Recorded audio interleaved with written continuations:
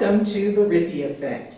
I'm Jackie Hunter, your host, and since this is our first season, I'd like to tell you the reason why I'm doing the show.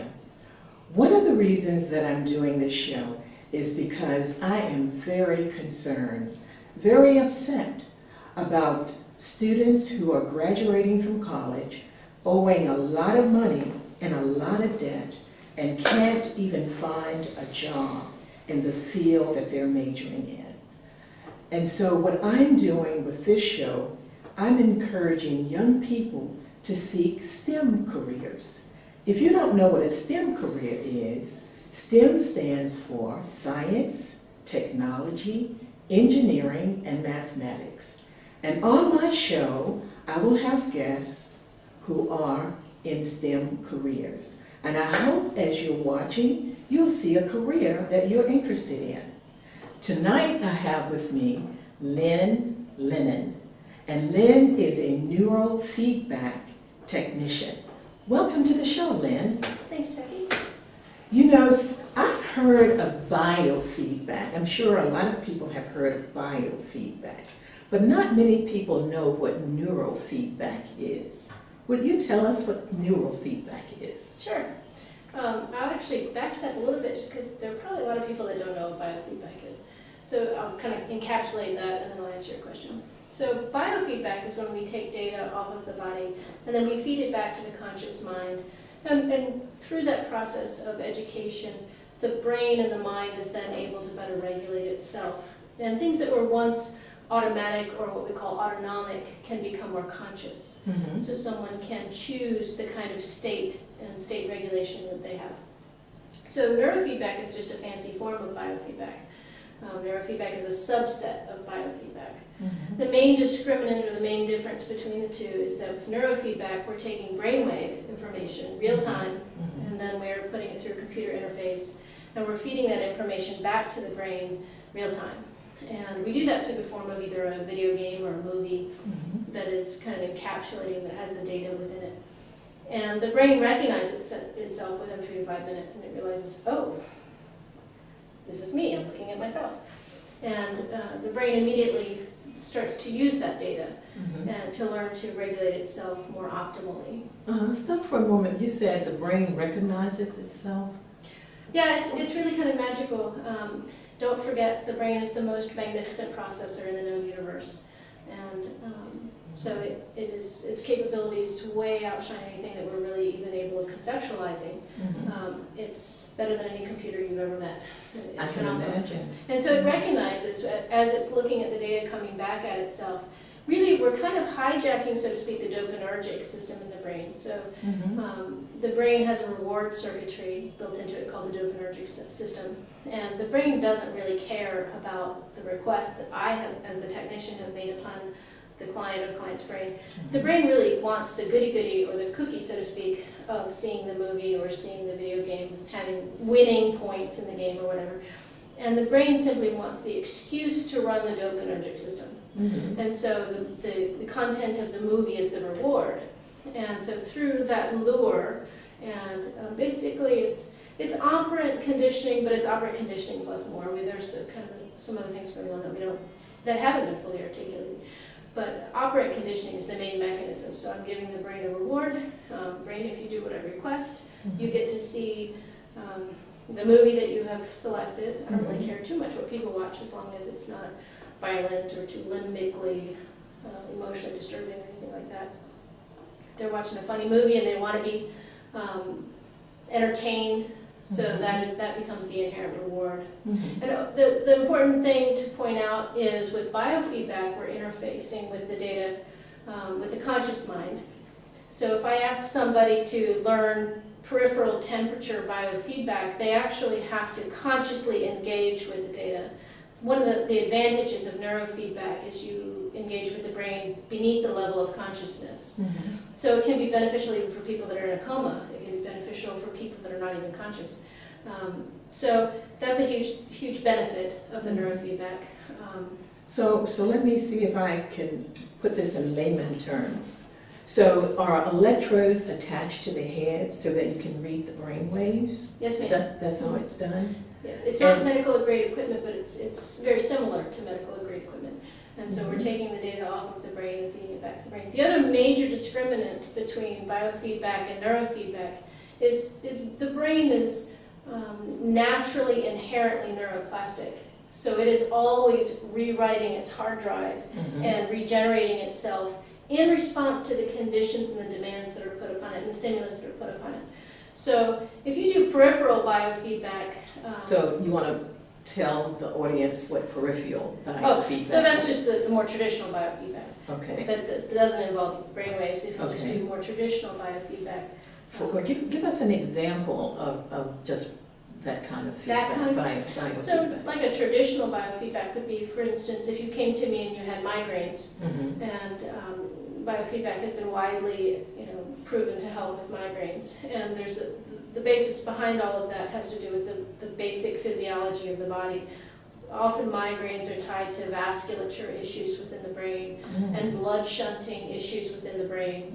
If we can encourage the vasculature to dilate and then engorge with blood, typically the migraine will ease. Not for every different form of migraine, but for a lot of them. So if I ask you, if I put a little temperature sensor on your finger and I say, well, Miss Jackie, your temperature on your finger right now is 91 degrees Fahrenheit. Your goal for this week is to bring that up to 93. Every time you do the biofeedback exercise, I want you to get that up to 93. I want you to get it to 95. The only way you can do that is by activating your parasympathetic nervous system, which is a rest and digest form of the nervous system. So what you're saying is that I would just focus on increasing that temperature just by thinking about it. Yeah, that's a little bit of unknown territory for every person about how they learn to do that. But the brain does figure out, oh goody, I'm doing it. Look, I'm getting it up. And they have the reward of the headache easing and getting better. So that's kind of a learned skill where you learn to not be in fight or flight, essentially. For many of the applications that we use biofeedback for, it is to train people to not be in fight or flight, because that's the default mechanism. So that could be people have trouble with that. So that could be the thing that could be causing anxiety in someone, or... Well, it's chicken and egg. Yes, it can be causing the anxiety, but it can also be due to anxiety, kind of recursively. So causing anxiety due to anxiety. But we need to stop the cycle. So is it teaching a person a different way of behaving under certain kinds of stress, maybe? Well, I think the phrase that is probably the most used is state regulation.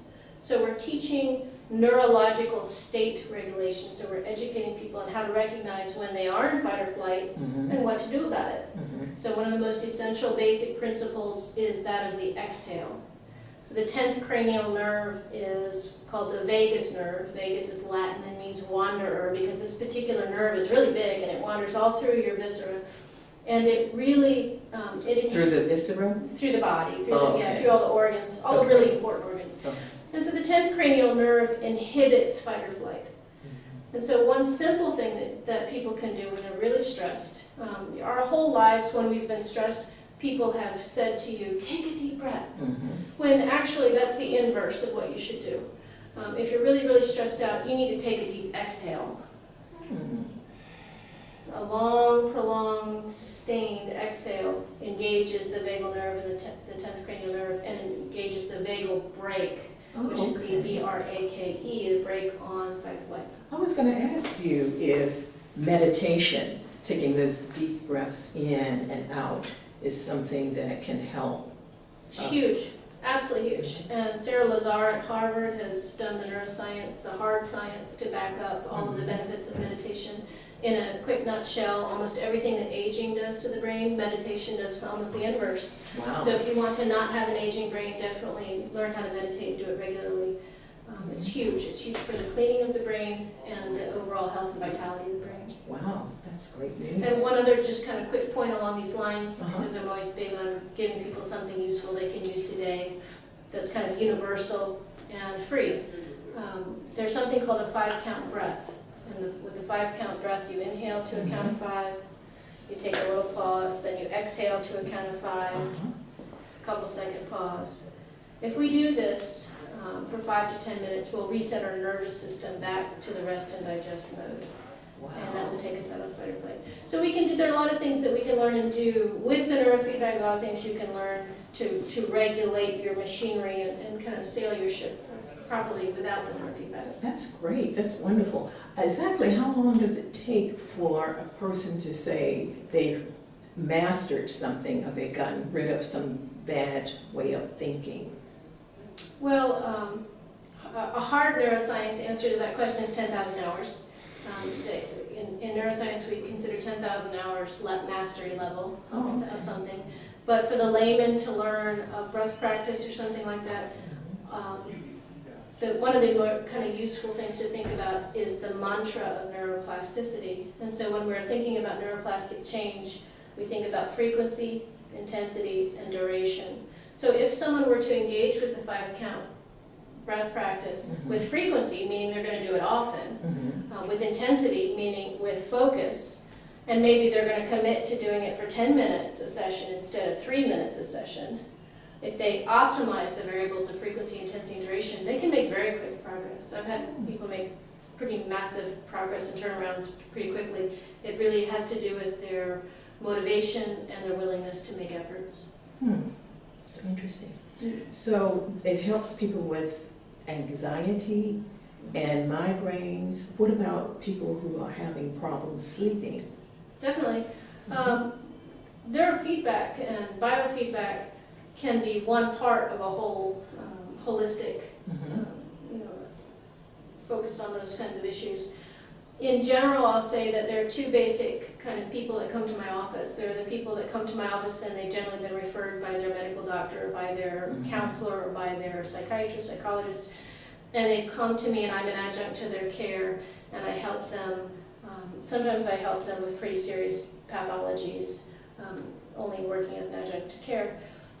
And in those cases, and in some of those pathologies, we're actually kind of building brain, and we're building health, and we're building functional connectivity. For those people, it's a longer timeline. Other people come into my office and maybe it's just Jackie and she just wants a tune-up. Got a good brain, don't have any major illnesses, don't have any major problems, just feeling kind of frazzled and stressed out, and need to pick me up and maybe need to learn optimal performance. So we're taking them from surviving to thriving. So there are two major categories there. People. So when you say building brain, are you referring to, say, maybe patients who have brain damage and need to be rewired? Is that what you're referring to? Yeah, I got into this, not to get into the big long story of how I got into it, but I'm actually a fine artist, and I got into this to help my second son. I have two sons, one is 26 and one is 16, and they're both high-functioning autistic spectrum type young men, and one of them was brain injured at age 3 from epilepsy, and the traditional medical model didn't have much to offer us in terms of helping him recover from the brain injury from the epilepsy. And then we had confounding problems with behavior and attention, and then ultimately even immunological. And I started studying enough to realize that there was a lot that could be done, and I wasn't getting answers from the people that I was asking. So I decided to learn it and figure it out myself. And so yes, I can tell you, you can build brain, and you can build connectivity, and you can very much overcome a lot of things. You may not be able to completely take somebody from a very low level of functioning to optimal, but in almost every case, people are willing to work. You can definitely improve the quality of life. That sounds wonderful. Yeah, it sounds kind of out there and hard to believe, but it's been around for, what, about 25 years, right? At least. Well, neurofeedback has been around, yes ma'am, it's been around since the late 60s. The whole understanding of neuroplasticity probably has a very similar timeline. If someone is interested in reading more on this subject, they can read the books of Norman Doidge. He's a very famous medical doctor that wrote 2 books on neuroplasticity, and one is called The Brain That Changes Itself, and the other one is called The Brain's Way of Healing. Okay. Now, some of the young people who are watching might be interested in going into your profession. How do they do that? It's definitely a specialty niche career. In neurofeedback, it's still a very small kind of insular community. In one way that's very nice. I have friends all over the world and colleagues over the world, all over the world, and I can, message somebody in another country, and we have a lot of collaborative sharing that way. Right now, you still mostly go study with the people that create the equipment. So there are maybe 3 to 5 different families, so to speak, of neurofeedback equipment, and then you go study with the people that founded the industry. So that's another exciting thing about getting into neurofeedback right now is we're still at the level where you can go study with people like Tom Kalura, who founded Grandmaster, and the authors who founded EEG Info, or the Zengar and the people that founded NeuroOptimal, just to drop some names for people in case anybody wants to do some research. But they would have to be an RN at least first. Excellent question. Right. So it's actually a little bit of a wild frontier right now, and that's probably going to change. I'm a registered nurse and I do neurofeedback. Most people in neurofeedback are probably master's level PhD, but you don't have to be. It is an unregulated domain. Most people have some sort of clinical licensure, either they're a counselor or a clinical social worker, nurse, doctor, MD, a clinical psychologist, something like that. But you can actually do neurofeedback with a relatively low level degree right now. So do you have any last words for young people who are considering your field? Any last words for them? I think it's about ready to really explode, and I think that the demand is huge and the supply is small. So if anybody knows anything basic about business, it's a good time to get into neurofeedback. Okay. Well, thank you so much for coming and sharing this wonderful information with us. And if someone needs to get in touch with you, you have a website available. You want to share that? I'm actually I'm kind of a strange duck. I don't have a website. But you're on Facebook. I am on Facebook. I'm Lynn Lennon on Facebook. I'm not highly publicized largely because I can't deal with the volume of business that comes my way as it is. Okay. But that tells you it's a good reason to get into neurofeedback. Yes, it is. Thank you so much. Thank you. Okay.